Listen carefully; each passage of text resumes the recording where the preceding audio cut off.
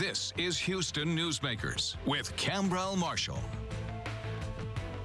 Good morning. Welcome to you and welcome to Congressman John Culberson, the U.S. Representative for the 7th Congressional District. How are you, sir? Good morning. Good to be with you. It's good to see you. I haven't seen you in a while. You been up to stuff that's good for the district? Working. Making sure that we're helping our constituents and our neighbors recover from this catastrophic storm. And fortunately, I'm in the right place at the right time, at the right moment. The right committee on appropriations. We're coming up. Make a difference. We're coming up on 1 year, the anniversary of that. And I know not too long ago, you and Congressman Green wrote to say, look, we need some more time. Yes. How is that progressing? The request? Congressman Green and I work together closely, as I do with the whole delegation, in a bipartisan way to help the area recover from the storms. Gene and I wrote a letter to FEMA asking that Houstonians be given an extra 6 months to apply for FEMA disaster relief. And I'm optimistic that we will be given the extension because we need it, because no one who flooded should be left behind when they're asking for federal disaster assistance.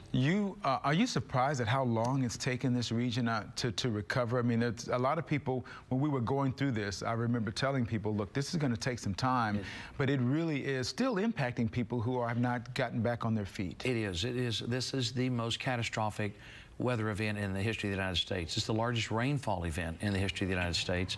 We saw so much rain in Houston that if it were spread over the United States, it would cover the entire continental United States to a depth of 2 inches. This is anywhere between a 5 to 10,000 year flood event, maybe worse. So it's a catastrophe that's taken time to recover. And so as the appropriator for Southeast Texas, as a subcommittee chairman, I was in the right place at the right time to help us recover.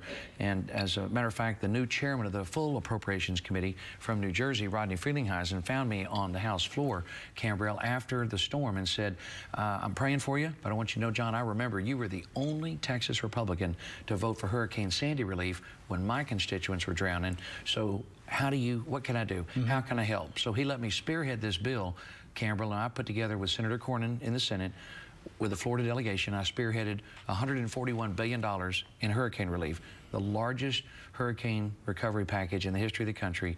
That money has been passed through Congress. I've got that done, and it's on the way to Houston to help us finish out every federally authorized flood control project in Harris County. It really takes a long time, though, doesn't it? What do you tell people about their optimism they should have about them being made whole ultimately when it's all said and done? First of all, people should know that there is a short-term plan, an intermediate plan, and then a long-range plan.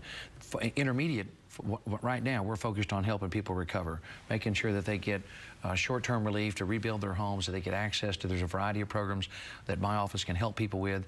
This legislation that I helped pass, that spearheaded the House, has enough money there to help make sure people are made whole as much as possible. Intermediate, I'm working with the Army Corps of Engineers right now, pushing them to get out and do some increasing capacity in Addicks and Barker Reservoir very, very rapidly.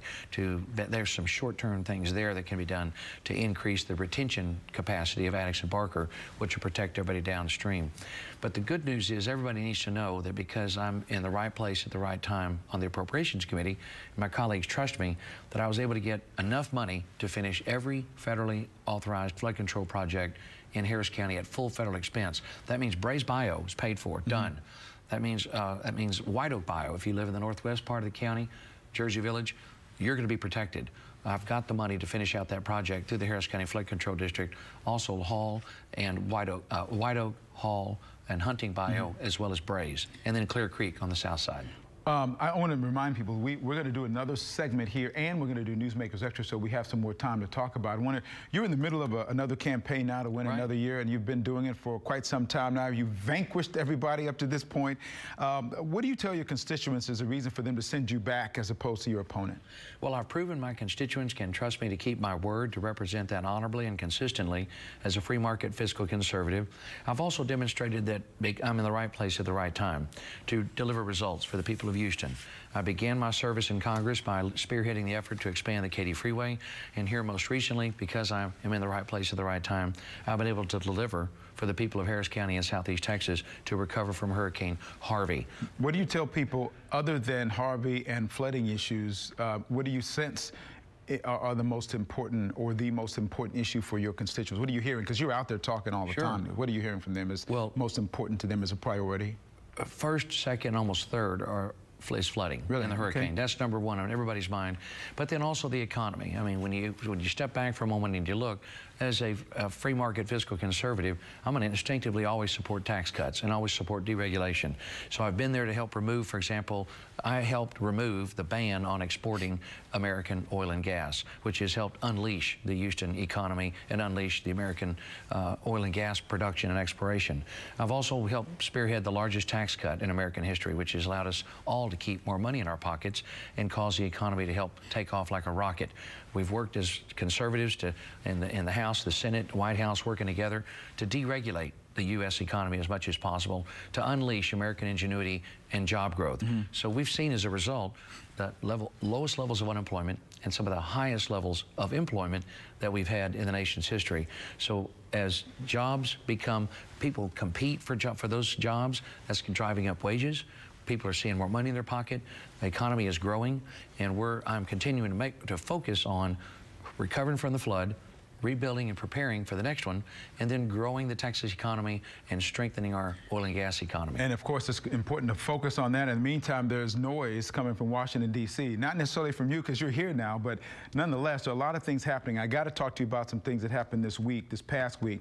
President revoked the security clearance of former CIA Director John Brennan. He said it was he posed a national security threat, at least in his statement. But then later in the day, he told the Wall Street Journal that Brennan had been a part of what he called the rigged witch hunt, and that, quote, it's something that had to be done. Your thoughts about using the power of the presidency to try to silence critics, or at least that's what it appears to be happening? I think anyone who leaves government service that has had a top secret clearance should lose it. When you leave the government, you don't need it anymore. I don't know why anyone who has had top secret clearance should keep that once they leave the government. So you think that tradition is...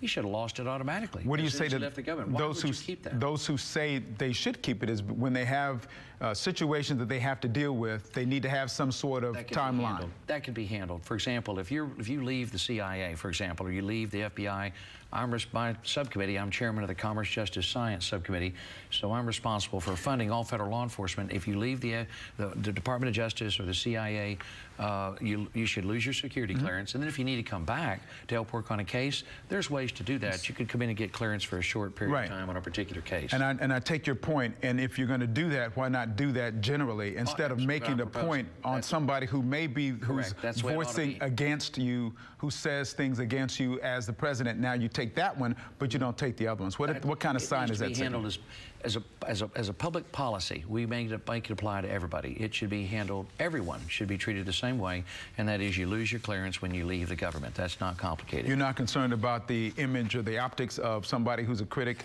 getting their security clearance taken and everybody else keeps theirs? No, everyone ought to lose theirs. It ought to be. I'm talking about the optics of this particular one with Brennan. I think what this demonstrates is that the Congress needs to be. We may need to go back in and change the law to be sure that people, when they leave the government, they should leave their security clearance behind.